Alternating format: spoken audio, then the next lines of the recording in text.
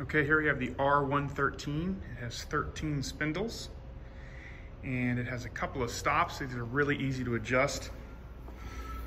Simply unlock and move to the desired position on the fence with the scale. And the other one was a 3 horsepower, 230 volt 3-phase. This particular model is a 3/4 horsepower motor and just a simple 110 ordinary plug, and does not require any air because we're going to do a hand drilling with this one. You just simply pull up on the handle after we turn the machine on. So we're going to do that now. Simply going to turn the machine on here. Slide our card into place against the fence and then down to the stop.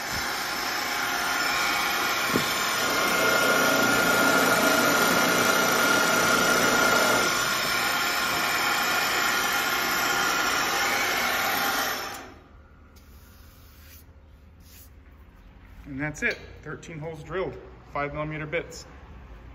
That's been a quick video on the R113 Ritter line drill, 13 spindle drill. Thanks for watching.